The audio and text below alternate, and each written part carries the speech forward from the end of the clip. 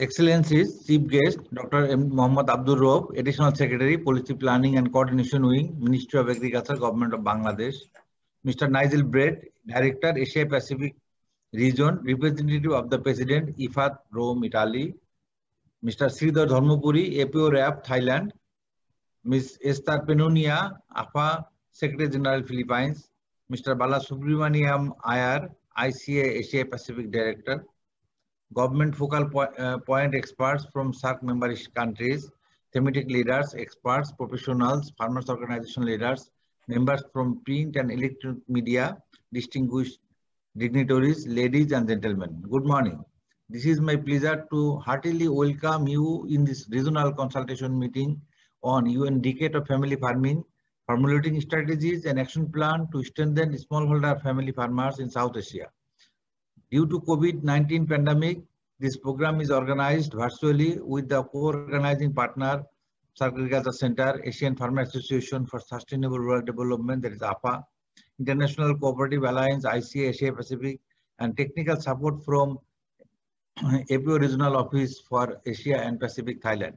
On behalf of the SAARC Agriculture Center, I cordially welcome you all in this 2 days virtual consultation meeting.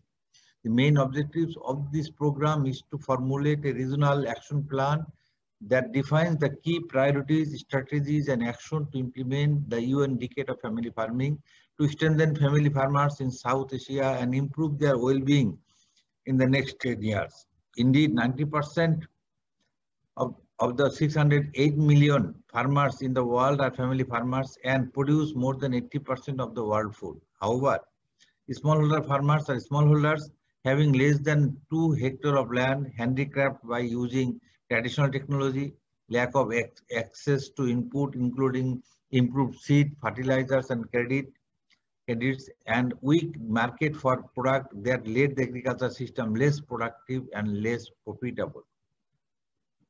UN Decade of Family Farming is the opportunity to recognize the important role of smallholders, family farmers in agriculture and food system that guide the policies to strengthen the family farmers, leading to ensure their improved livelihood, well-being, and prosperity.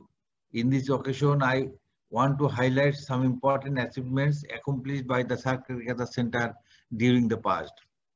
Number one, published more than 174 publications on different aspects on emerging challenges on South Asia agriculture, including crops, horticulture, livestock, fisheries, natural resource management, and cross-cutting issues, emphasizing on developmental aspects, policies, and technologies. Number two, capacity development through regional training, seminar, workshop, meeting, and SAARC Agriculture PhD scholarship program in the SAARC countries. Number three, transfer of technologies in the SAARC countries. I hope this program will be the milestone in paving the pathway of formulating South Asia regional action plan of the UN Decade of Family Farming that promote smallholder family farmers and improve their well-being in the region. Paper presentation from the national focal point experts represent country-level reality-based strategies, presentation from farmers' organization, address the farmers' need, and presentation from thematic leaders provide high-level technical expertise, and brainstorming could significantly contribute to formulate the regional action plan of the UN Decade of Family Farming. I am happy to share the news that a multi-country project on consortium for scaling up climate smart agriculture in South Asia, that is we call C-Success, supported by IFAD and SAARC Development Fund, has been approved and ready to launch very soon by the SAARC Agriculture Center.